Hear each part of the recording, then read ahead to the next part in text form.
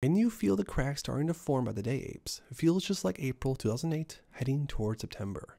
This article says Bank of America clients withdraw $2.3 billion from U.S. stocks of all sizes. Bank of America Corp clients sold U.S. equities of all sizes last week, pulling roughly 2.3, which is a lot, billion, despite the relative quiet in the stock market. And since as of recently, the stock market hasn't been all that volatile, especially compared to the last few months. What's going on behind the scenes? Why are so many people pulling money like crazy? Is this another 2008 situation happening? Check this out, guys. Gary is asking us for our comments. Already some great ones on there, but why not add yours? Why not go to the sec.gov site and comment there too? So Gary Gensler tweeted this out a day or so ago. It says, "We at the SEC benefit from hearing from your comments and concerns.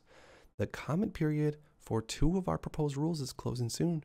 Head to the sec.government and submit comments on some recent proposed rules." So this would be a good opportunity to explain to the SEC what some of our questions are and what we want to see in the future. Now, what's sort of shocking about this to me is that if you look through the comments on the Twitter, every single comment is pretty much saying, explain to us what's going on with APE. Explain what's going on with AMC.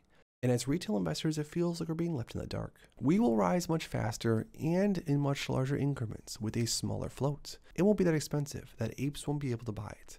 We will still be buying post-reverse split. Remember GameStop 2021. Similar price and float. Let's go.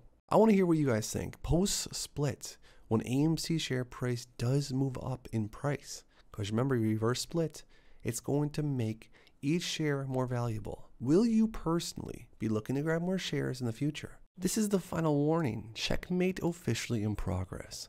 There will be a high level of shilling you're going to see in this period. You will see more people saying that they are giving up or selling or AAF'd us, and many, many other things on top of that. These people will try everything to get your shares.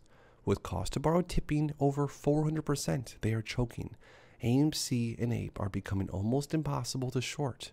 Now, if you're willing to pay a 400% borrow fee to short a stock, well, I guess that's on you. But the finish line is in sight, and it's going to be beautiful and epic.